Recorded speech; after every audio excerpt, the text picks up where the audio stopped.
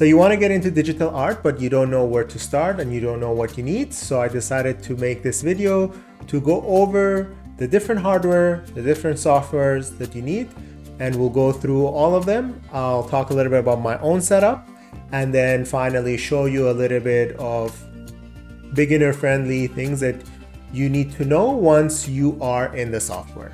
So let's just start with the hardware. There are three types of hardware that you can choose from. The first one is a graphic tablet, and it is the most budget-friendly one. You can use a graphic tablet to connect to a computer, and then you draw on the graphic tablet. The tablet itself does not have a screen, so you'll have to use your monitor to see what you're drawing. It could be a little bit difficult at first to get used to because your hand-eye coordination has to get used to it. You're looking at a different screen and you're drawing on the graphic tablet. The graphic tablets are budget-friendly and beginner-friendly. If you don't want to spend the money and get something expensive, you can start with the graphic tablet to see how that works. Now, the second option are the display tablets that connect to a computer. So these display tablets do not work on their own, and you do need to have a computer connected to it.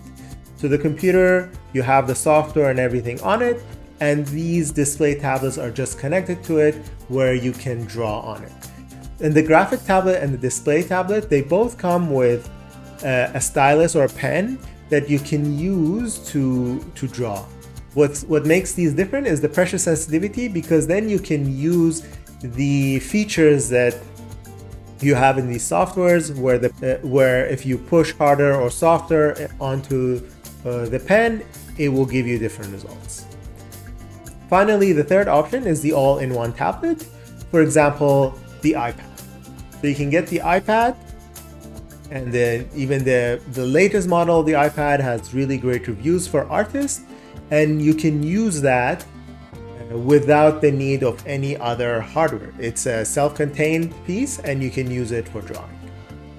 So this really summarizes the different kinds of hardware. So when it comes to graphic tablets, they are the cheapest, and then the display and the iPad is probably the most expensive, depending on what you go for.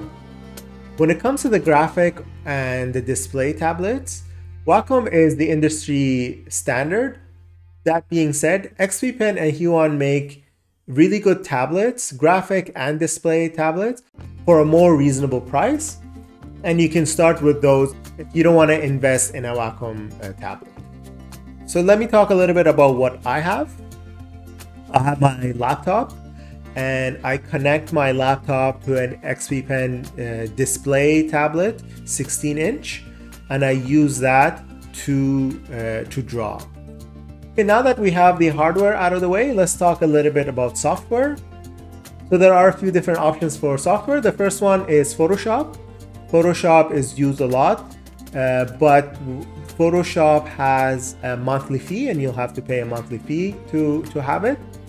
The second option is Clip Studio Paint. Clip Studio Paint used to be just a one-time purchase, but I think recently they have changed it. So you can get version 1 of it as a one-time payment, or you can get the monthly subscription for Clip Studio Paint, and it gives you constant support and any updates that it comes with it. Clip Studio Paint has now also become very good for artists, and it is a great option if you want to use it. And then for iPad users, they can use Clip Studio Paint as well, or there is another software or another app, Procreate, and that is also something that is used a lot by iPad users. If you don't want to pay and you're looking for free options, free softwares and free apps, there are some available. One of the available options is Krita, and you can download that and use that free of charge. So now let's look at a little bit once we are inside the software. So this is Photoshop. This is what I have. I'm going to be very brief with what I show you. So a few things to keep in mind. This is the layer part. And what's important about the layers is that you can draw or paint whatever you want on a new layer, without affecting everything else. So for example, if I create a new layer and I draw something here and then draw another layer, let's go for example with the red, and I draw on top of it, and then I don't like it, I can simply delete that layer, and then I keep whatever I had before. The next thing I'll show is the different kinds of brushes. So two things to keep in mind. There is a hard round brush, is one of the basics ones, and as you can see, that's the hard round brush. And then the soft brush, as you can see, it is a lot softer compared to that other one. Let's go back to the hard round brush. Two more important things to keep in mind. And this is where it is important to have a tablet, is the opacity and the line thickness control. So if I have, this is, as you can see, it's called the opacity control. And then this is the line thickness control. And I have the pressure sensitivity on both of them off for now.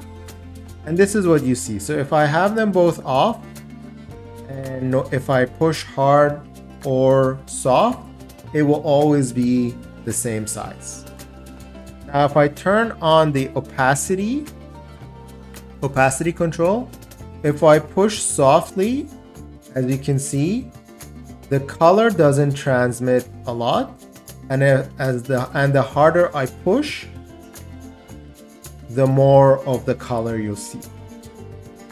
And then if we go towards the line thickness control, similar idea. If I push really softly, it's really thin, and the harder I push, the bigger the line gets.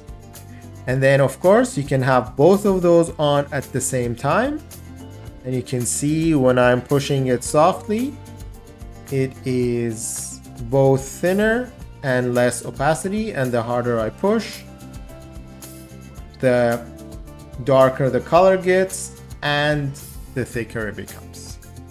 So using these simple information, you can really start painting, and you can research online to find tutorials on YouTube on how to draw and how to paint in digital art. But with these simple basic tools, you can really do anything you want. And then one more thing to add is the layer type. There are a few different kinds of layer modes here. So the normal, as you can see, it was just normal. You draw anything you want. Then the other important one is the multiply. And multiply, just from the name of it, as you can guess, it multiplies the two colors and really darkens it. So it's very useful when you're doing shadow. So you can see I'm adding a light blue color, but because the red was already dark, it mixes those colors and becomes darker. So this is the actual color that I'm using. When I put it here, you can see that it is very dark. The next layer mode that is also important, or a few that you can play around with: overlay, soft light, and hard light.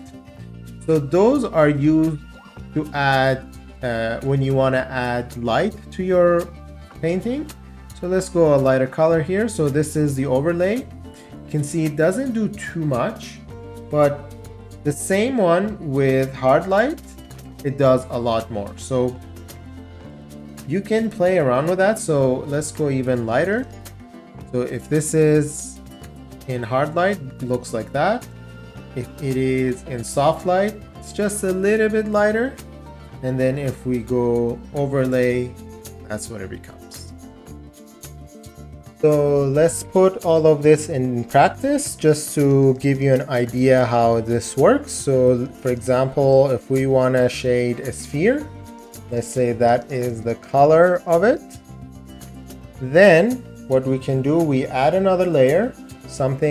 Another nice tip is we can lock it by clicking the Alt key to the original layer, and what that does, I can only paint on top of this, right? So then we can turn this to the multiply mode,